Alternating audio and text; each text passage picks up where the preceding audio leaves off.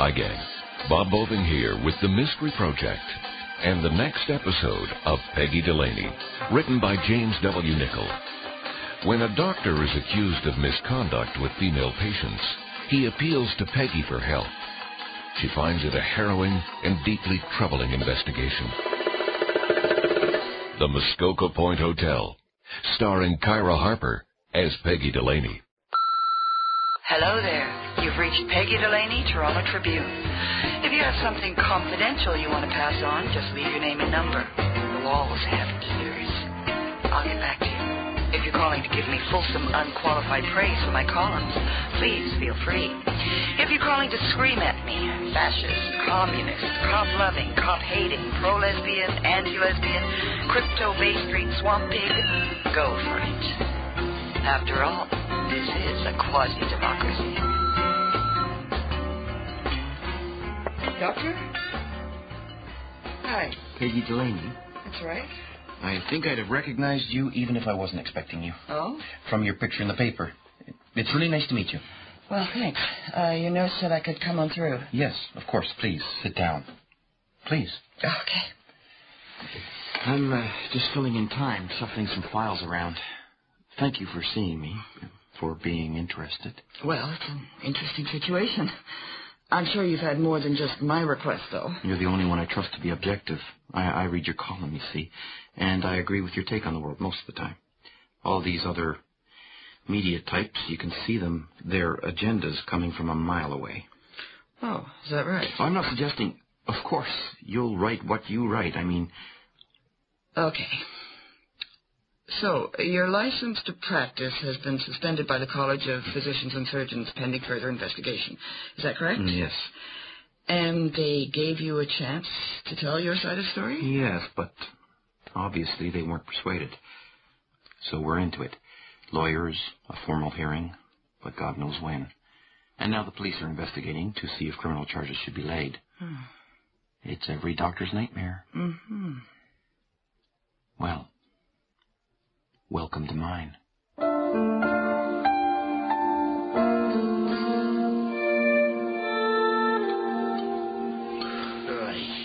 I don't know how you can do that. What?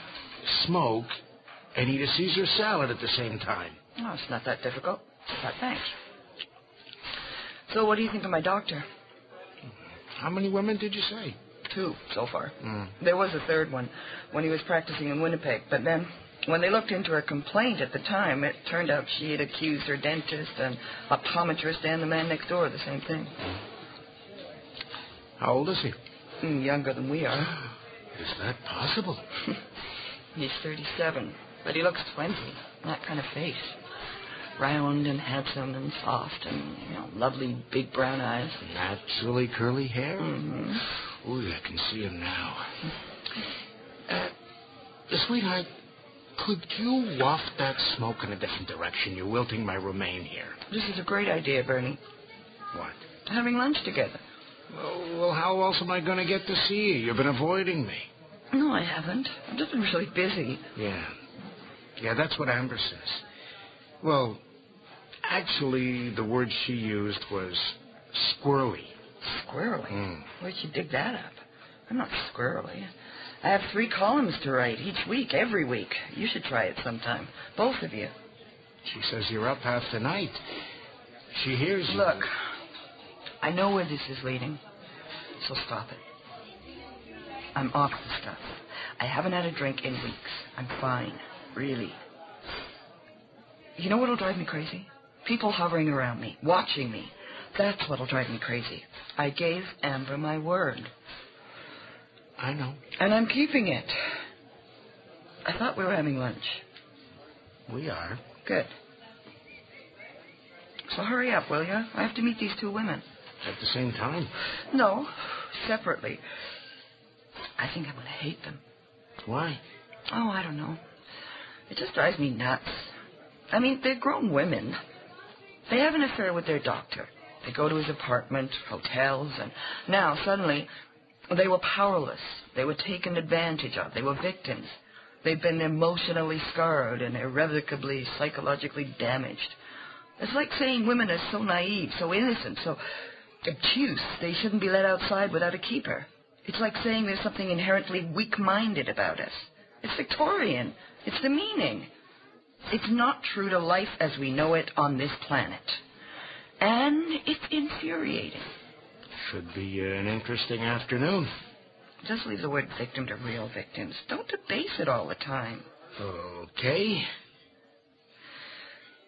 Well, look, this has been great, Bernie.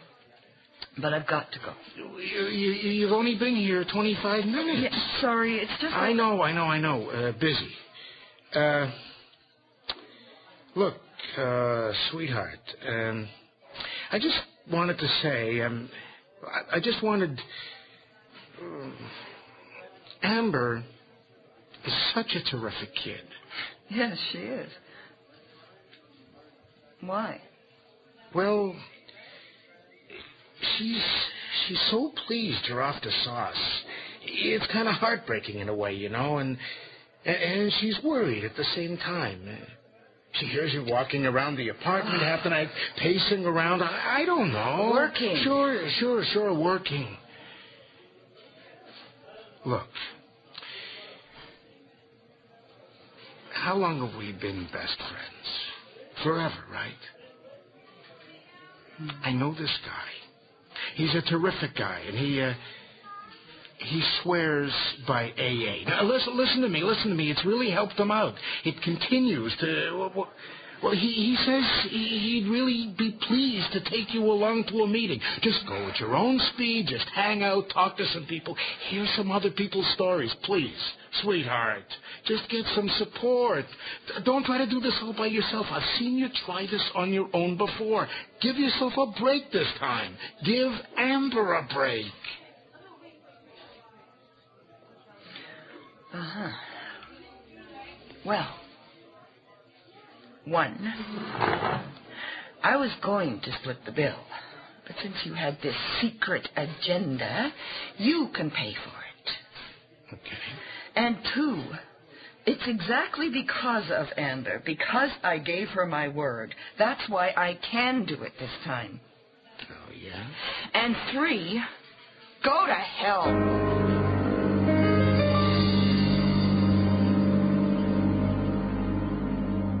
More tea? Oh, no thanks. I'm swimming. Another piece of cake? No thanks. My mother-in-law made it. She's a really good cook. Well, so she's obviously on your side in all this. I mean, there hasn't been an estrangement? No. Well, whatever my husband says, her son, and he certainly understands. He's been very understanding.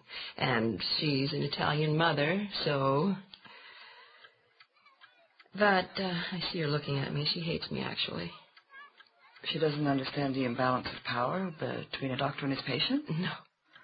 Dr. Westland's a GP, though, isn't he? He's not a psychiatrist or a counselor of some kind. But nevertheless, you feel his power over you was considerable? Yes. He might as well have been a counselor or whatever. He was treating me for depression. We talked about very intimate things. Uh-huh. Well, lots of things. Private. You build up trust. You become very vulnerable. So you first went to him? I was referred to him by a friend. I'd been diagnosed with chronic fatigue syndrome. But I wasn't happy with the vagueness of the diagnosis or the treatment. So I thought I'd try another doctor. He spent a great deal of time with me. An inordinate amount. I should have been suspicious. But that's the kind of doctor he wanted to be, or so he said. Available to the person behind the ailment.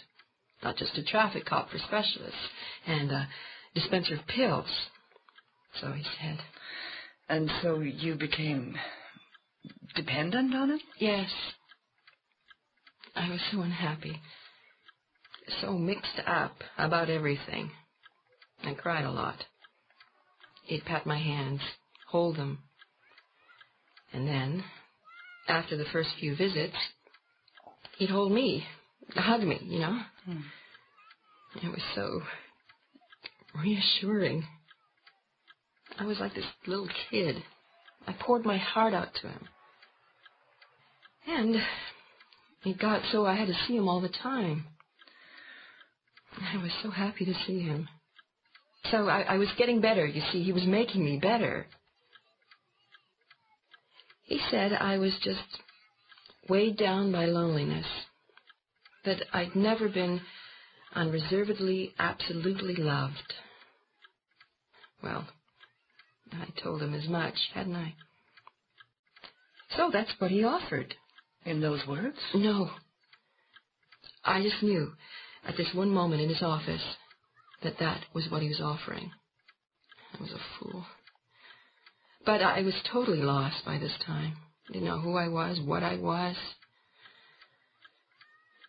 He was stroking my face, and I turned and kissed his hand.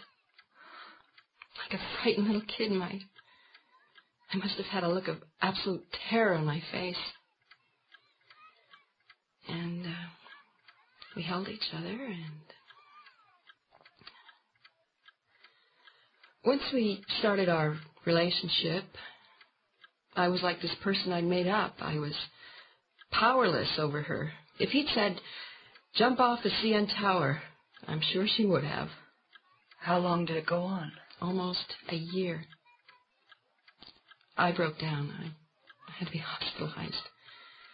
And it was then I told my husband. I felt so awful, so guilty. And your husband? He understood that some crime had been committed, some crime against me. I understand it was his idea to go to the Ontario Medical Association. And the police. At first. Yes.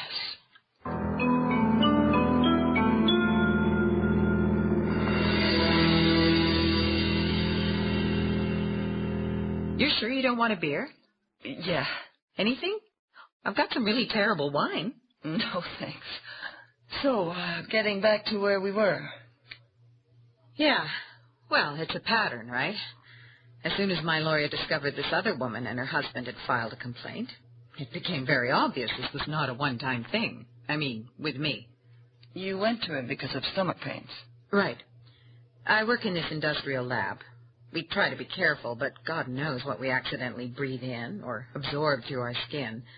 The pain wouldn't go away. I was concerned. I always think the worst. Cancer. He thought possibly the beginnings of an ulcer. What was it? An ulcer. Oh. He's a funny guy, you know. I mean, amusing. He can be very amusing. Charm your socks off. Or, in my case, everything. Well, you seem to be in pretty good spirits. I am, now. You learn. Do you ever learn? How did things start? Talking. Talking? You went there for stomach pains. But I ended up talking. He likes to talk. All about my life, you know. Montreal, all my disastrous relationships. And how did you get on that subject? He just leads. Little harmless questions. The softest, warmest voice. I just found him very simpatico, you know. I was feeling completely messed up at the time. And his hands, when I was lying down, when he was examining my tummy. Was his nurse there? Yes, she was there, whenever he examined me. But it didn't matter. My neck still tingled. The way his fingers would press down, run over my skin. Was this all your imagination, or something he knew he was doing? At first I thought it was just me. It was embarrassing. But when I came back for follow-ups, the message was very definitely there. Then why did you go back? I went back because I was lonely as hell. I just moved here. I'd had to literally get out of Montreal because of this abusive boyfriend. I didn't know anyone here. Alan, my doctor, was someone to talk to. Someone who really cared, I thought. About the fourth time I was there, I was sitting on the edge of the examination table, talking to him, and I got crying. And he held me. And it was just extraordinary. He held me, and it was electric. He said he was falling in love with me. Can you tell me how much happened in his office? Because that's important, isn't it? Everything happened in his office. He'd examine me. Then his nurse would go back to the reception room, so we'd be alone. Who touched who first, in a sexual way, if you don't mind me asking? He did. That same time, when he told you he was in love with you? No, he was too smart. He just moved away. Said I should go. He looked so sad, upset. So I did, kind of walked out like a zombie. I waited for him to call. He didn't. I went back. When he examined me, that time, in front of his nurse, I was shivering. When she left, he touched my face, ran his thumb across my lips, kissed me. We set a record, I think, for getting our clothes off. With the door ajar? Yes. And now you feel it was an unfair relationship. Because he was a doctor and you were his patient. He had all the power. He could ask you personal questions and you'd confide in him because he was your doctor. He could touch you because that was his job. He was your doctor. And when he knew me well enough that I was vulnerable and when I became dependent enough on him, then he made his move. He never loved you?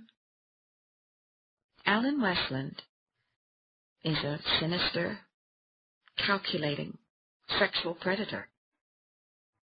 That's all he is.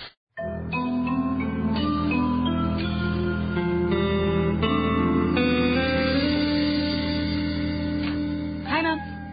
Hi, honey. How's your day? Fine. Hi, Sammy. So, how's everything? Fine. I had lunch with Bernie. Did you? You didn't know? No. Why would I know? Just wondered. How is he? Oh, he's just busy being Bernie. You got a package delivered. Oh? Well, an envelope. Here. So, how was school?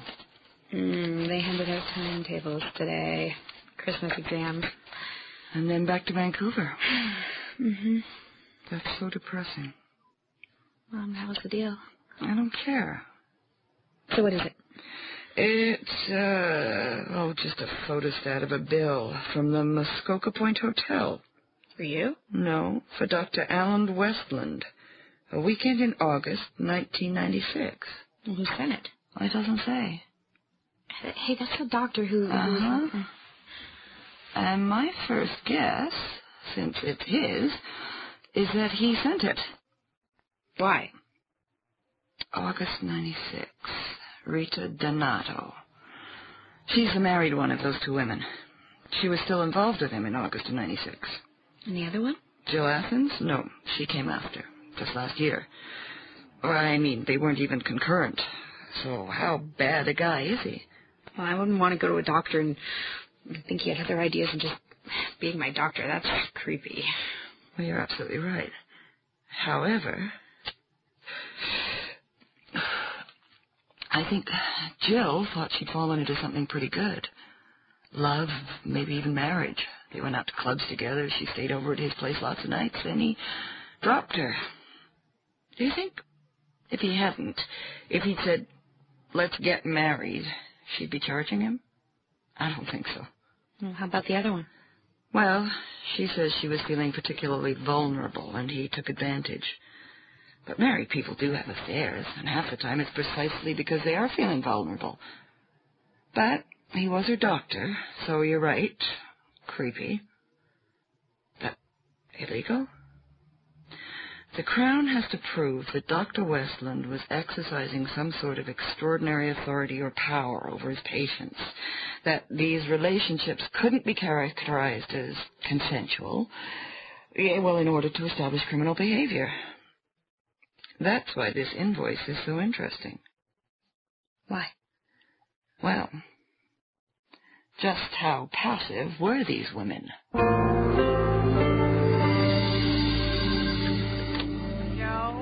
Appreciate you taking the time to come over here.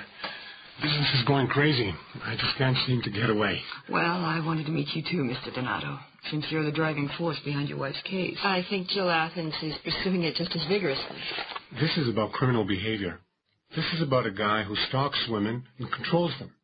I'm not even convinced there wasn't hypnotic suggestion involved, and then uses them, with no more concern than blowing his nose on a piece of Kleenex. Danny? The point is, my wife wouldn't have spent 5 minutes with this guy if he hadn't had complete control over her. So, there's your proof right there. Well, thanks, Mr. Donato. That's all right. Let's move towards the front door a little. Just wanted to make sure you understood our side of things. Rita, sometimes she feels things, thinks them, but doesn't say them. Well, I just get everything right out on the table. Right, Rita? Yes. Well, looks like the real estate business is booming. It's coming back. Why? Are you in the market? No, I just rent. I like my apartment. Throwing your money down a big black hole. Well, I almost did invest in real estate one time. This friend, he was a partner in this hotel up in Muskoka. Wanted me to invest or something. The Muskoka Point Hotel. No kidding. We used to go there. Didn't we, Rita? Did we? Sure. You remember. Years ago when we were first engaged. Oh, right. Wait up! He told you, didn't he? I'm not sure. Probably. It would have come out in the hearing anyway, wouldn't it? He has to defend himself. Well, I was hoping, praying that he might have some shred of decency, that he might not. He's fighting for his reputation, his livelihood, and you're trying to send him to jail. I'm not. I just want the whole thing to go away. It's Danny.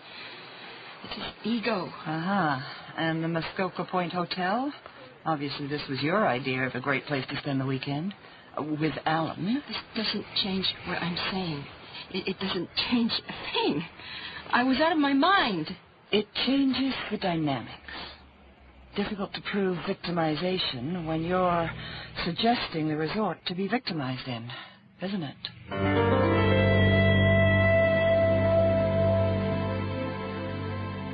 Why, here she comes.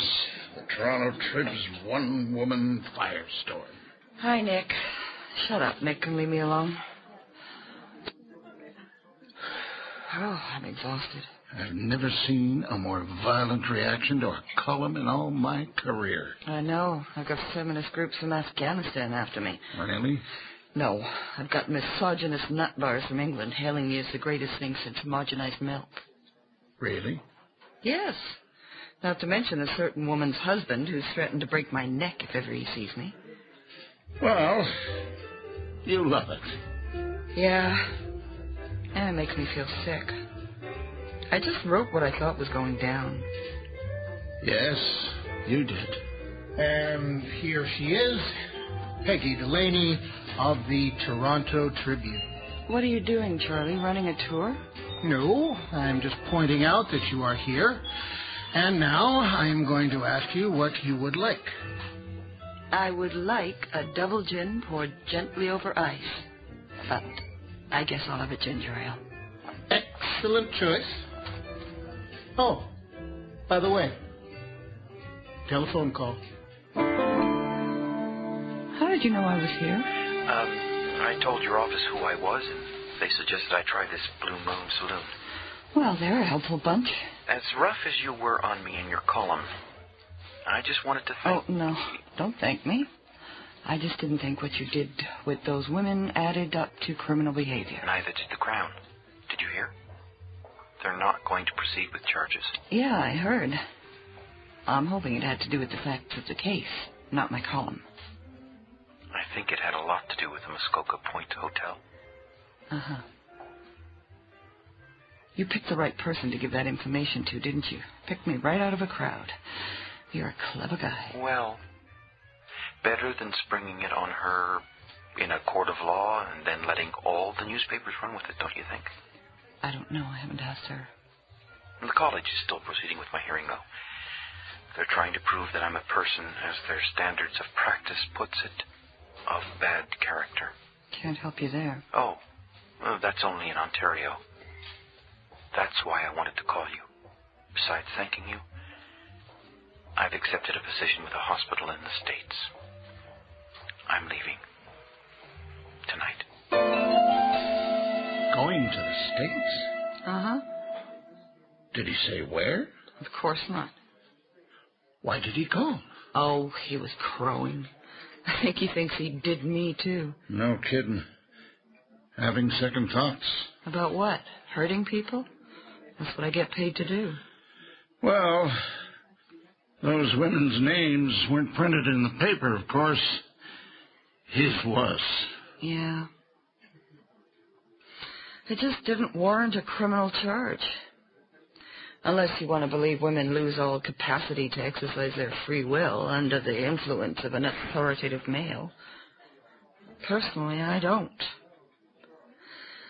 At the same time, I know, as well as I'm sitting here, that he's going to do the same thing wherever he goes.